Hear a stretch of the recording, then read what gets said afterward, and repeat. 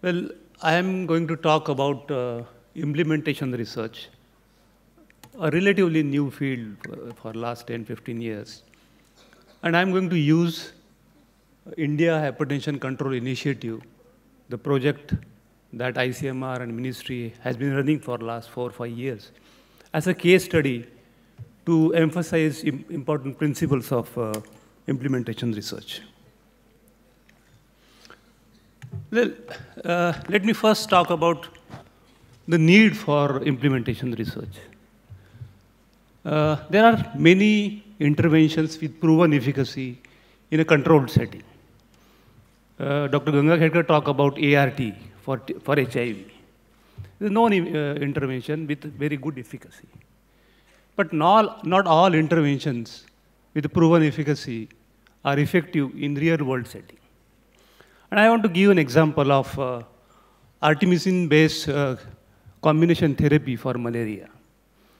The clinical trials conducted showed that ACT has an efficacy of about 98% for uncomplicated malaria. Very highly efficacious, right? So when this ACT was introduced in Tanzania, a highly malaria endemic country, what they found was only about 40% of malaria patients effectively benefited because of ACT. So only 37% was the effectiveness. So this is a gap, this is a gap between the research and a practice. So then the researchers conducted several studies to identify why there is a gap. And they identified several reasons. The first reason was access of the patients. There are several patients who were residing in far-off areas. They were not able to reach health facilities in time. They couldn't afford the transportation. So that was one major reason why this strategy failed. Second was stockout of rapid diagnostic tests. You all know that the RDTs are necessary to diagnose malaria, and only then ACT will be initiated. So there was stockouts in several facilities, so that was another bottleneck. The third was the healthcare providers, they did not adhere to the treatment guidelines, and that resulted into, again, reduction in effectiveness. And fourth important reason that they identified was the prescriptions were not communicated very clearly to the patients or caregivers. And therefore, the adherence to treatment further reduced. So these were the implementation gaps or barriers that they identified. And implementation research basically addresses these challenges. It tries to reduce the gap between research and practice. So this is a standard definition of implementation research. It is a scientific inquiry into questions concerning implementation of intervention. And by intervention, I mean any of the 7 Ps. It could be a program, it could be practice, principle, procedure, product, pills, or policies. And implementation research is a study of methods and strategies that enable research uptake into policy and practice. So these are some of the questions which can be addressed through implementation research. For example, what intervention is best for the new context? In the malaria example which I gave, if the access is an issue, if patients are not going to, the access is the main issue for them, what could be the best intervention for them? What is the best way to implement the intervention? How the target population be reached? What factors might affect the implementation and its adoption? How can the cost be reduced? And how can the uptake of the implementation, uptake and health outcomes be improved? So these are some of the questions which can be addressed through implementation research.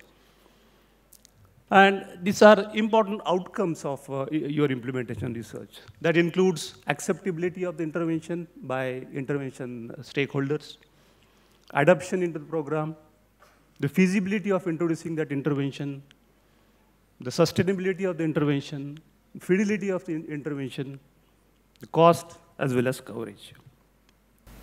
So this slide basically describes the position of implementation research in the research pipeline. And the green lines indicate the places of implementation research. So the first question the implementation researcher need to ask is there any evidence about efficacy of that intervention? And if there is no evidence that the intervention is efficacious in a controlled setting, the recommended research is efficacy research. You may conduct clinical trial in a controlled setting. On the other hand, if the intervention is efficacious, the next question the implementation researcher need to ask is there any evidence about effectiveness of the intervention, whether the intervention can work in a real world setting. And if there is no evidence towards that, the recommended research is effectiveness research. On the other hand, if the intervention is effective, is efficacious as well as effective, in such settings, one could consider implementation research. So there are three important phases of implementation research. In the first phase, we identify the key bottlenecks, key gaps in implementation, understand a contextual factor affecting the intervention, and in, again, the malaria example, the key gaps that were identified, like the access, like the availability of RDTs and so on, could be the issues. And these could be addressed, or these could be identified by variety of study designs, like a cross-sectional study or a qualitative study, or sometimes one could also use a mixed method studies. The second phase of implementation research is to develop implementation strategies which are informed by the findings of your first phase, and test these implementation strategies using several designs. And mostly in such setting, we use quasi-experimental study designs. And we see different outcomes that we have seen in the previous slide. And the third phase of implementation research is to disseminate the findings of your implementation research, make a communication plan, and see how your findings are ultimately incorporated in the program. So let me give an example of India Hypertension Control Initiative, a mission mode project that we have been running. Now, we all know hypertension is one of the important leading risk factors for cardiovascular disease. And the national NCD STEP survey that was conducted in the country in 2017 and 18 indicated that about 1 in 4 adults in India have hypertension. It was also found in the survey that among those who are hypertensive, less than 30% of the hypertensives are aware about their hypertension status. About 15% or even less than that were on treatment. And the hypertension control was very low. Less than 10% of the hypertensives had their hypertension under control. So what were the key bottlenecks for hypertension treatment in public health facilities in the national program? So we identified 4 key bottlenecks for this. One was there was no uniform treatment algorithm. That every doctor used to have his own algorithm for managing hypertension. Availability of antihypertensives was another major issue. Again, the hypertension was primarily managed by physicians at district hospitals or CHCs, and there was limited treatment in subcenters or in PHCs.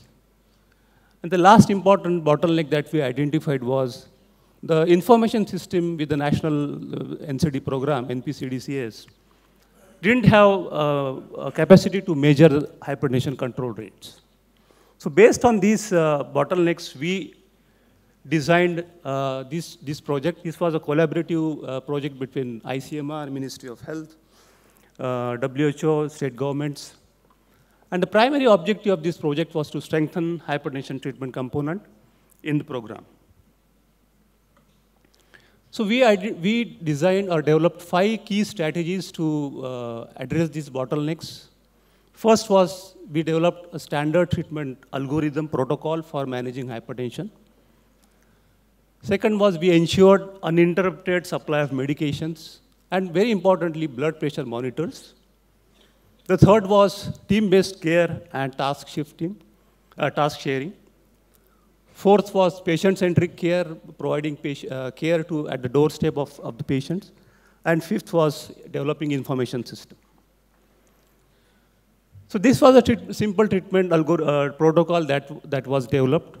And what we also ensured a consensus of all state experts as well as program managers to use this protocol in the hypertension, in the national program, in their district or state programs. This protocol was based on evidence-based practices. It was drug and dose specific.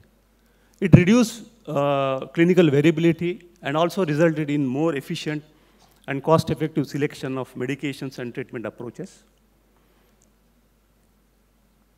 The second bottleneck was drug supply chain. And we strengthened this drug supply chain by following 5 steps. First is the protocol drugs, the three drugs which were in the protocol. They were included in the state essential drug list. We developed simple Excel-based tools to make forecasting about drug requirement at the facility level as well as at the district level. Adequate budget was allocated for purchase of these drugs. And eventually, we ensured availability of at least 90 days drug at the facility level. And this drug supply chain was monitored using 2 simple indicators. One was at the district level, the indicator was availability of drug in terms of number of patient days. And second was proportion of facilities with inadequate stocks. These were routinely monitored. The third strategy, this you can see here in these 2 graphs, the procurement of drug across IHCR sites increased over the years. And the next graph shows antihypertensive drug availability in different states. The third was team-based care, and here we trained all health staff, including medical officers, staff nurses, pharmacists. And by training or by involving all staff workers, you can see the retention of patients in care increased, as seen by the follow-up visit. 65% of the patients were followed up successfully. The fourth component was patient-centric primary care, and this was achieved by involving health and wellness centers for IHCI. And you can see the left-hand side graph where number of IHCIs implementing, number of health and wellness center implementing IHCI protocol. What was also very important was the patients who were taking treatment from sub-centers. The control rates were very high, about 65%, as against district hospital. And the last strategy was monitoring this information in real-time manner. And for that, we developed a simple app. It is called a simple app. The key features of this app were it was the speed. It took only 70 seconds for registering a new patient and about 13 seconds to register a follow-up visit. It was real-time in nature, no paperwork.